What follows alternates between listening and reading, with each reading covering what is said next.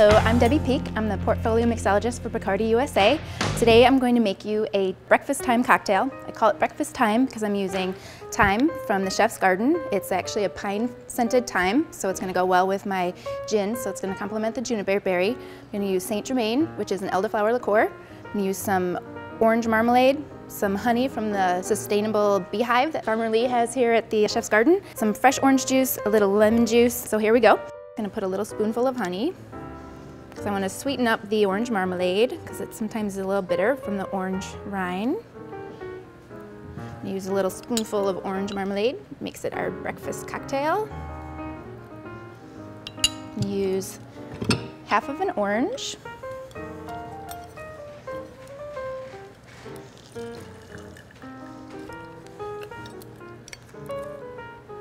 Little squeeze of lemon. I'm not using the whole thing, I just want a little bit of the lemon acid.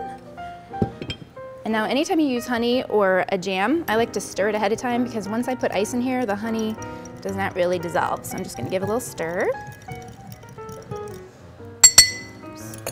I'm gonna use the pine thyme. And I'm just throwing the whole thing in here because I like all the little bits. A lot of people strain them out. I like to see all the bits because then I know it's a fresh cocktail. I'm going to use Bombay Sapphire, 1.5 ounces.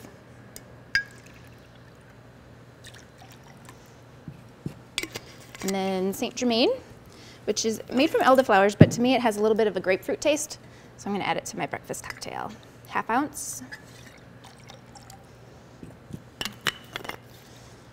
And I've got my shaker nice and chilled, and I'm going to strain my my water out. Give this a nice shake. So I'm going to break up all my marmalade. I want to get some of the oils from the thyme, so give it a nice shake.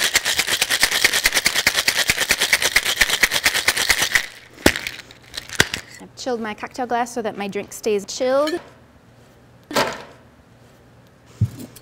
Oops. And now I see all my nice bits in here, so I know it's nice and fresh. Add a little piece of pine thyme and some beautiful little edible flowers for some color. And there we have our breakfast time cocktail.